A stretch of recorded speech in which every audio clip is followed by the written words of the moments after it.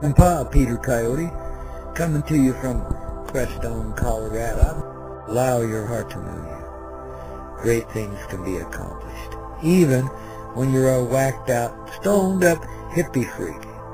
So beautiful. I just started learning how to look into someone's eyes, and it was always a hard thing for me to do, but thank you, thank you, thank you, thank you, thank you, thank you. I love my life, I love my life, I love my life, I love my life. Screw what society tells you.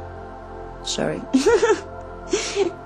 These wonders of life that awaits you to explore, all the magic, and it's unbelievable. The colors and the smells, and oh my God. It gets hard to distinguish, and I know it sounds a little crazy, but it's absolutely true. It gets hard to distinguish the difference between where your legs and where your feet ends and where the board starts. You become this one unit. That's the amazing thing, is you feel totally connected. If we become disconnected from the natural world, we lose something magical, something so precious. We lose part of what it means to be human. We protect what we love. You gotta grab the bull by the horns.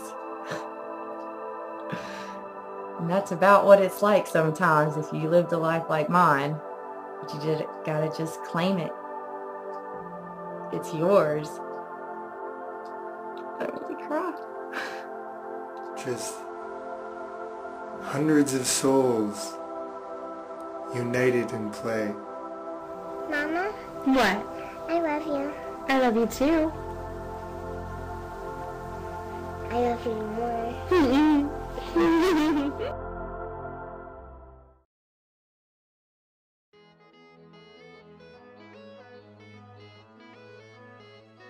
Living from the heart means seeing everybody as they really are, treating everybody as they really are, and letting that little voice that always wants to say I'm sorry, or I love you, or I miss you, that voice of compassion, that, to me, that's what it means to live from the heart.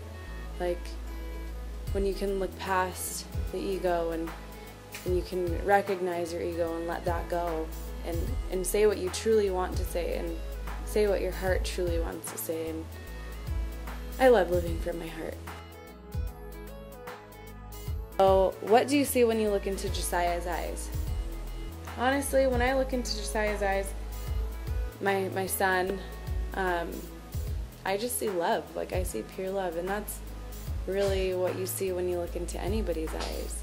It's literally like looking into your soul, and it's so beautiful. I just started learning how to look into someone's eyes, and it was always a hard thing for me to do, but anyways, my son's eyes, yeah, just look into somebody's eyes, look into your kid's eyes, look into your friend's eyes when you're talking. Just that eye contact is so important. It really is beautiful. I love it.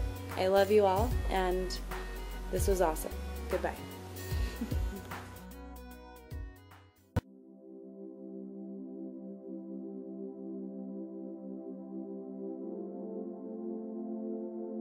Understand the concept of love.